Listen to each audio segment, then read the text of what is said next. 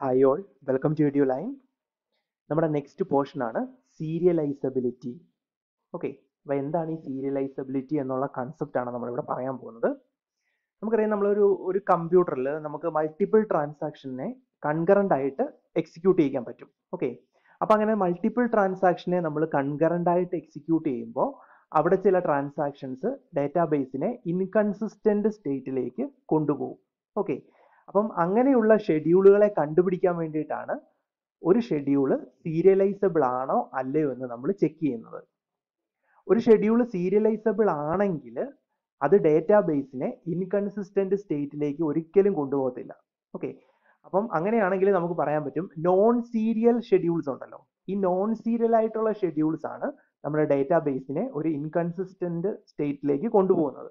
Okay, അപ്പം serializability എന്ന് പറഞ്ഞു കഴിഞ്ഞാൽ അതെന്താ ഉദ്ദേശിക്കുന്നത് പറഞ്ഞു കഴിഞ്ഞാൽ ഇവിടെ പറയുന്നുണ്ട്, serializability is A concept that help to identify which non serial schedules are correct and will maintain the consistency of the database.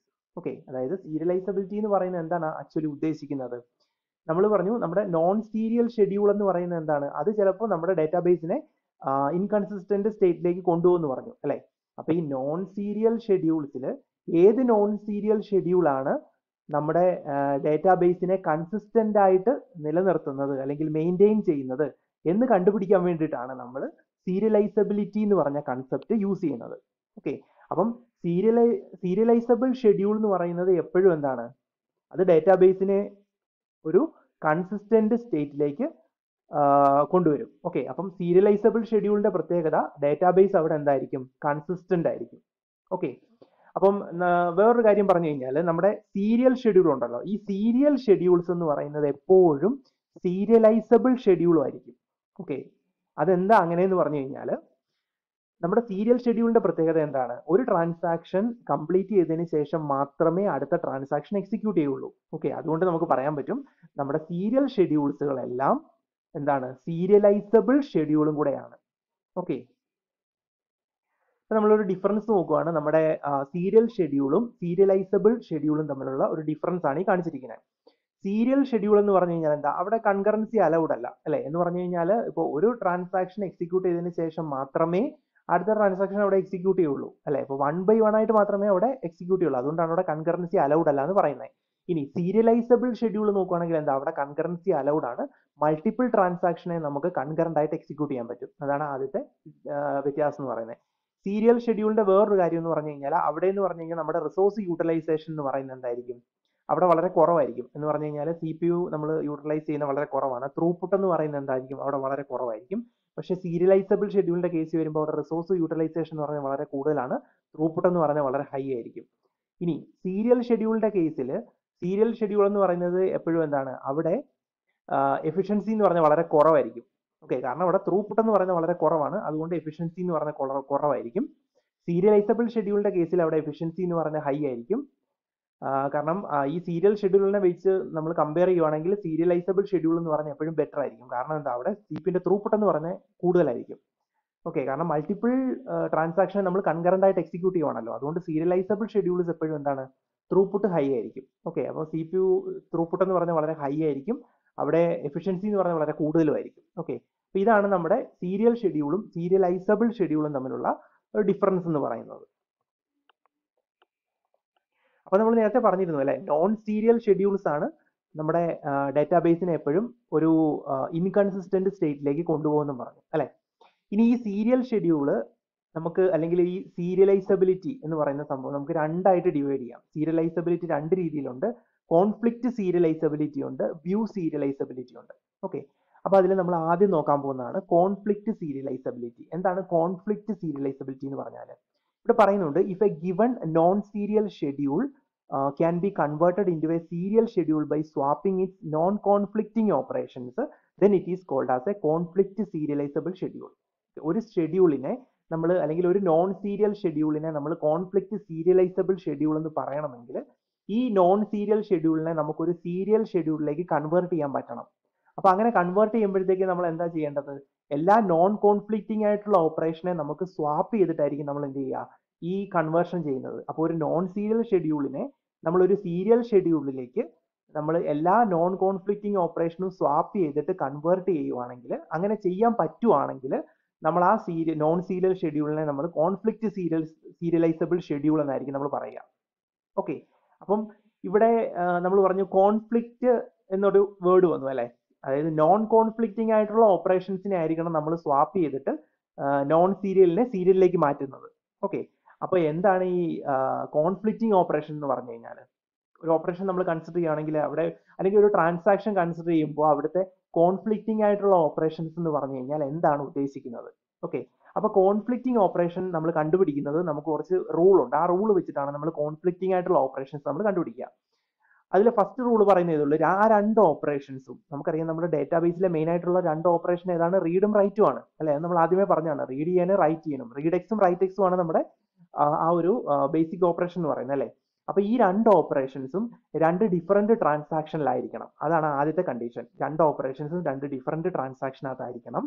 അടുത്ത കണ്ടീഷൻ പറയുന്നത് ഈ രണ്ട് ഓപ്പറേഷൻസും ഒരേ സെയിം ഡേറ്റ ഐറ്റം, സെയിം ആയിട്ടുള്ള ഡേറ്റ ഐറ്റം ആയിരിക്കണം യൂസ് ചെയ്യുന്നത്. ഓക്കെ, ഇനി മൂന്നാമത്തെ കണ്ടീഷൻ എന്ന് പറയുന്നത് ഈ രണ്ട് ഓപ്പറേഷനിൽ അറ്റ്ലീസ്റ്റ് ഒരു ഓപ്പറേഷൻ എന്ന് പറയുന്നത് റൈറ്റ് ഓപ്പറേഷൻ ആയിരിക്കണം. അറ്റ്ലീസ്റ്റ് ഒരെണ്ണമെങ്കിലും റൈറ്റ് ഓപ്പറേഷൻ ആയിരിക്കണം. അപ്പൊ ഇങ്ങനത്തെ മൂന്ന് കണ്ടീഷൻ സാറ്റിസ്ഫൈ ചെയ്യുവാണെങ്കിൽ ആ ഒരു ഓപ്പറേഷൻ എന്ന് പറയുന്നത് കോൺഫ്ലിക്റ്റിംഗ് ഓപ്പറേഷൻ ആണെന്ന് നമുക്ക് പറയാൻ പറ്റും. ഈ മൂന്ന് കണ്ടീഷൻ സാറ്റിസ്ഫൈ ചെയ്താൽ ആ പർട്ടിക്കുലർ രണ്ട് ഓപ്പറേഷൻസ് കോൺഫ്ലിക്റ്റിംഗ് ഓപ്പറേഷൻ ആണെന്ന് നമുക്ക് പറയാൻ പറ്റും. ഓക്കെ, ഇപ്പൊ ഒരു എക്സാമ്പിൾ നോക്കിയാൽ, ഇപ്പൊ നമുക്ക് രണ്ട് TI TJ എന്ന് പറഞ്ഞ രണ്ട് ട്രാൻസാക്ഷൻ ഉണ്ടെന്ന് വിചാരിക്കുക. അപ്പൊ നമുക്ക് നോക്കാം ഏതൊക്കെയാണ് ആ ഒരു കണ്ടീഷൻ. നമ്മളിപ്പോ പറഞ്ഞ കണ്ടീഷൻ വെച്ചിട്ട് നമുക്കൊന്ന് കമ്പയർ ചെയ്ത് നോക്കാം. അപ്പൊ ഇതാണ് നമ്മുടെ ട്രാൻസാക്ഷൻ ഐയും ട്രാൻസാക്ഷൻ ജെയും. ഓക്കെ, ഇതാണ് TIയും TJയും. ഓക്കെ, ഇവിടെ നോക്കി കഴിഞ്ഞാൽ ഇപ്പം റീഡ് IXും റീഡ് JXും ആണ് വരുന്നത്. ഇത് നോൺ കോൺഫ്ലിക്റ്റിംഗ് ആണ്. കാരണം എന്താണ്? നമ്മുടെ ആ മൂന്ന് കണ്ടീഷൻ നോക്കിയാൽ മതി. നമ്മൾ ആ മൂന്ന് കണ്ടീഷനകത്ത് ആദ്യത്തെ കണ്ടീഷൻ എന്ന് പറഞ്ഞാൽ എന്താണ്? രണ്ട് ഓപ്പറേഷനും ഡിഫറെന്റ് ട്രാൻസാക്ഷനിലായിരിക്കണം. ഓക്കെ, ഇത് രണ്ട് ഓപ്പറേഷൻ, രണ്ട് റീഡ് എന്ന് പറയുന്ന ഓപ്പറേഷൻ ആണ്. ഇത് രണ്ടും ഡിഫറെന്റ് ട്രാൻസാക്ഷനിലാണ്. ഓക്കെ, അത് സാറ്റിസ്ഫൈ ചെയ്തു. ഇനി രണ്ടാമത്തെ കണ്ടീഷൻ എന്ന് പറഞ്ഞാൽ എന്താ? രണ്ട് ഓപ്പറേഷനും സെയിം ഡേറ്റ ഐറ്റം യൂസ് ചെയ്യണം. അപ്പൊ ഇവർ രണ്ടുപേരും സെയിം ഡേറ്റ ഐറ്റം, അതായത് എക്സ് എന്ന് പറയുന്ന സെയിം ഡേറ്റ ഐറ്റം ആണ് ഇവർ രണ്ടുപേരും യൂസ് ചെയ്തേക്കുന്നത്. അതും ഓക്കെ. മൂന്നാമത്തെ കണ്ടീഷൻ നോക്കുമ്പോൾ എന്താ? മൂന്നാമത്തെ കണ്ടീഷൻ പറഞ്ഞേക്കുന്നത് അറ്റ്ലീസ്റ്റ് ഒരെണ്ണമെങ്കിലും റൈറ്റ് ഓപ്പറേഷൻ ആകണമെന്നാണ്. പക്ഷെ ഇവിടെ രണ്ട് റീഡ് ആണല്ലേ, അതുകൊണ്ട് ഇതെന്താണ്? നോൺ കോൺഫ്ലിക്റ്റിംഗ് ആണ്. ഈ ഒരു ഇതെന്ന് പറയുന്നത് നോൺ കോൺഫ്ലിക്റ്റിംഗ് ആണ് ഇതിനെ. അടുത്ത നോക്കി, റീഡ് IXും റൈറ്റ് JXും. അപ്പൊ ഇവിടെ ആ മൂന്ന് കണ്ടീഷനും സാറ്റിസ്ഫൈ ചെയ്യുന്നുണ്ട്. സെയിം ഡേറ്റ ഐറ്റം ആണ്, രണ്ട് ഓപ്പറേഷനും രണ്ട് ട്രാൻസാക്ഷനകത്താണ്, സെയിം ഡേറ്റ ഐറ്റം ആണ് ഇവർ യൂസ് ചെയ്യുന്നത്.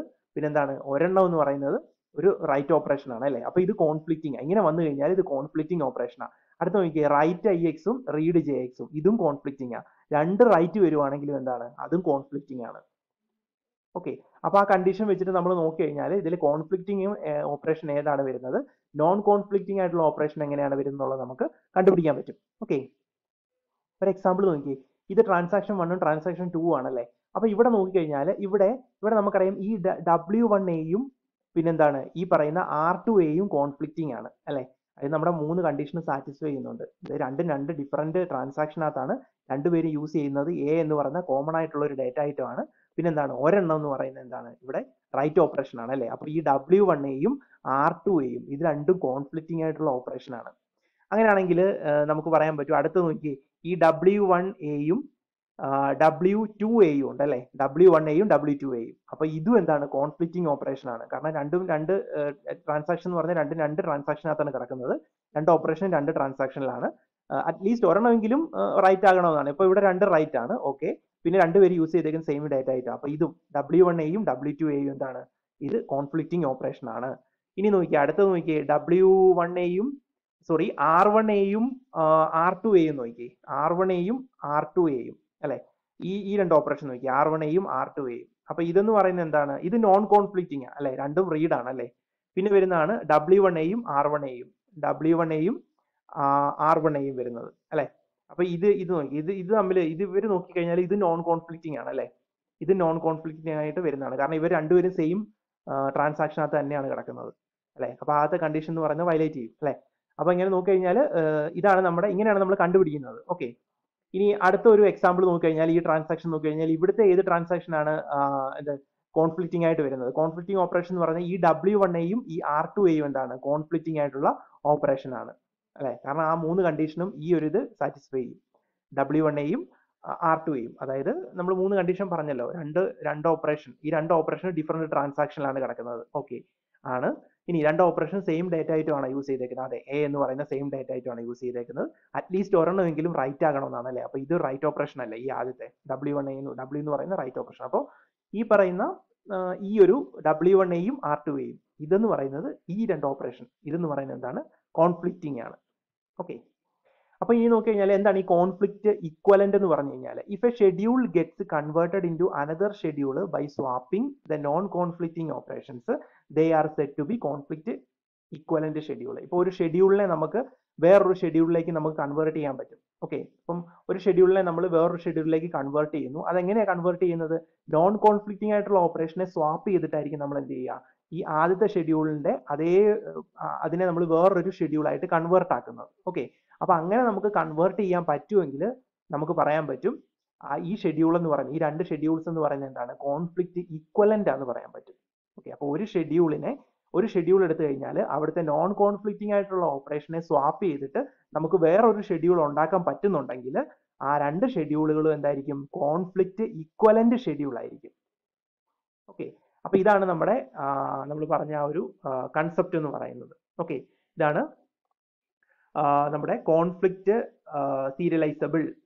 സീരിയലൈസബിലിറ്റി എന്ന് പറഞ്ഞു കഴിഞ്ഞാൽ. അപ്പൊ സീരിയലൈസബിലിറ്റി എന്താ നമ്മൾ നോക്കി, കോൺഫ്ലിക്റ്റ് സീരിയലൈസബിലിറ്റി എന്താണെന്നുള്ളതാണ് നമ്മളിപ്പോൾ കാര്യമായിട്ട് നമ്മൾ പറഞ്ഞത്. ഓക്കെ,